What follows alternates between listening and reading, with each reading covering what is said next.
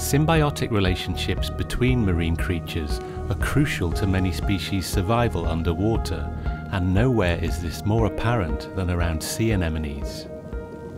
On the Mucky slopes, large communities of saddleback clownfish shelter in Haddon's carpet anemones in a classic example of mutual symbiosis. The anemone's stinging tentacles provide protection for the clownfish, which are immune to the sting. The clownfish chase away polyp-eating predators, and their feces provide food for the anemone. At Nudie Retreat, this juvenile saddleback clownfish shelters alone in a sebe anemone. The fish swims constantly to stay still in the current.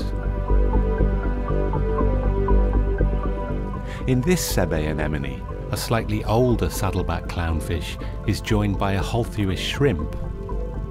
The shrimp also uses the anemone's tentacles for protection, but the anemone doesn't appear to benefit in any way. This is known as a commensal relationship, and the shrimps in this group are known as commensal shrimps or partner shrimps. This long tentacle anemone plays host to a number of the slightly different magnificent shrimp.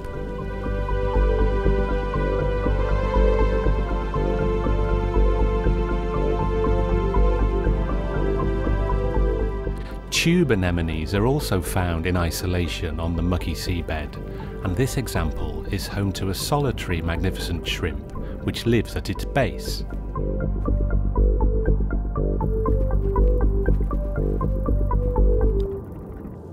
These graceful commensal shrimps are found in a night anemone, one of their typical habitats. This anemone mimics corals during the daytime and only extends its mouth to feed at night. It has an extremely potent sting that immobilizes prey. The venom doesn't affect the shrimps, but is dangerous to humans. It leaves ulcers in the skin and can even cause kidney failure. Researchers have suggested that the venom may be useful in developing medical drugs. These shrimps seem more interested in cleaning themselves than any third party.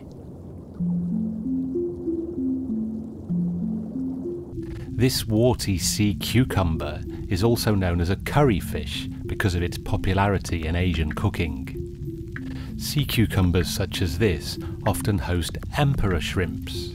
The shrimps are usually found in couples. The male is smaller and has consistent coloration with white markings down its back. The female is larger and the coloration is more variable. The shrimps hang head down and feed on detritus picked off the seabed as the host creeps along.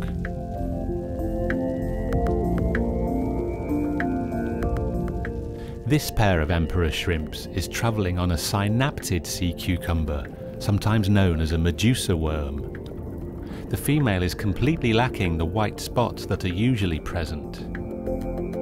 Eggs can clearly be seen under the abdomen of this large female. The brood is protected by her shell and her swimming legs, which are folded up.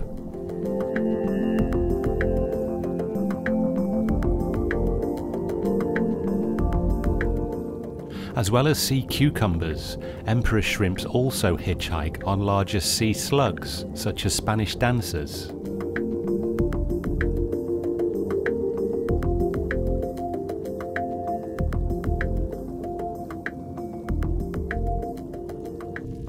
This pretty tube anemone is feeding on the plankton brought by the current at Critter Hunt. These anemones often have squat shrimps living around their tube. The female is twice the size of the male. The distinctive coloration and movement make these shrimps very popular with aquarists, who generally know them as sexy shrimps. This orange mantis shrimp, waiting in its burrow in the sand, is a type of spearing mantis shrimp.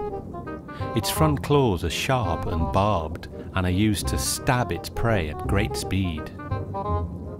Mantis shrimps have perhaps the most advanced eyes in the entire animal kingdom. Whereas human eyes have 3 types of colour receptors, Mantis shrimps have no less than 16 different types, so they can see many colours that other animals can't, including deep shades of ultraviolet. The eyes of spearing mantis shrimps, like this golden mantis shrimp, tend to be elongated, whereas the eyes of smashing mantis shrimps, such as this pink-tailed variety, tend to be more circular. Smashing mantis shrimps have an extremely hard pair of clubs at the end of their front claws that they use to smash or stun prey. They are made from the same material as dental implants and can strike with a speed of some 80 kilometers per hour. This is a peacock mantis shrimp at one of the entrances to its U-shaped burrow. This species can grow up to 18 centimeters long and is common across the whole Indo-Pacific region.